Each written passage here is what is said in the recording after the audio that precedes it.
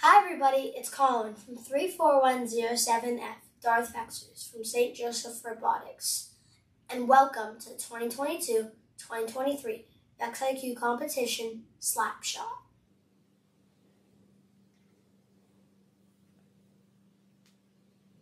Before we review this year's Herobot, let's get a quick summary on this year's game. This year's game is played with 45 discs. Each of them are 2.5 inches. You need to remove them from the dispenser to get some points, but the big points come whenever you slide them under the bar. There are three different mechanisms. The first one that we're going to be talking about is the blue one that tips like this. And then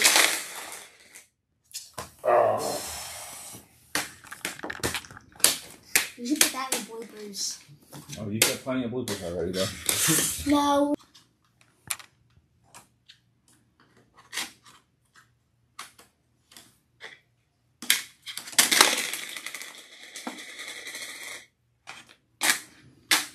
I'm just going to do a top one.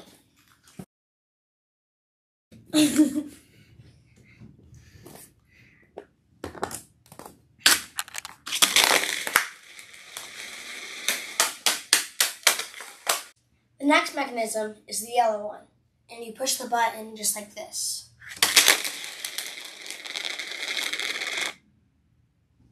The last one is the purple mechanism. You use it by using the pirate wheel just like this.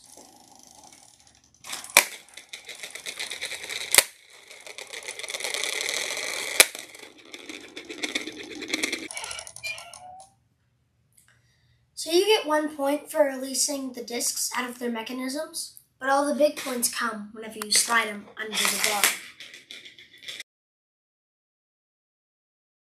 So there are 4 terrain zones. The purple is worth 2 points, the blue is worth 3 points, the green is worth 4 points, but be careful because you don't want to get it in the 1 point zone, which is the yellow. So this year there's an end game mechanism. And if you can reach over and touch one of these zones, any disc in that scoring zone is worth 1 extra point per disc.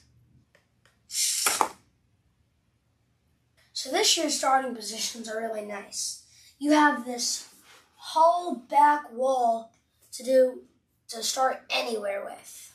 So you can start like right here, or right here, or right here, or even all the way down here. As long as some part of your robot is touching the back wall. So this is the Snapshot Herobot. Its name's Snapshot. This Herobot uses 4 motors.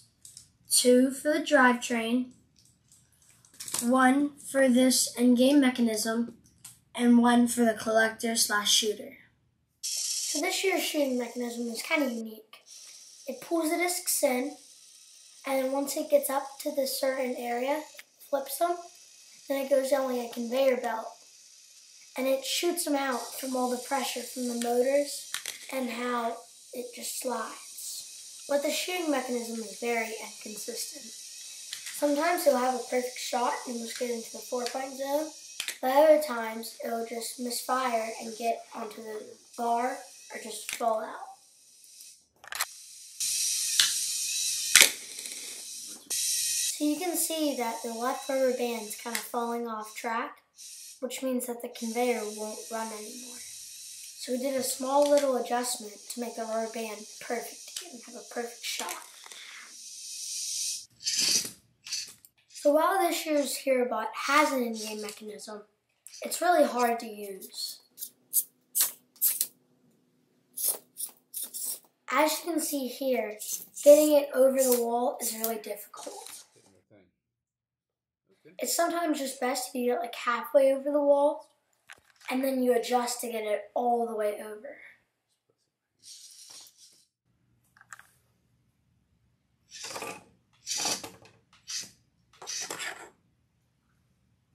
Here's our final review over this year's Herobot.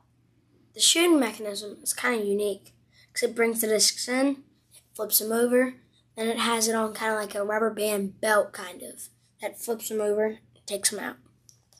Thanks to Joseph Lipper for the idea of using a rubber band right here. because it gives it more tension, and we found out that a pulley wasn't enough. This robot was pretty hard to build, especially for a new team. And this was the hardest part, was getting these rubber bands all the way across to this front part. This robot isn't designed to release any of the discs from the dispensers, but you still have 2 motors. You can come up with your own way of doing that. Thanks everybody for watching. Good luck in your season, and hopefully I'll see you in May in Dallas for the World Championship. Meanwhile, I'll still be sitting here trying to get this yellow dispenser loaded.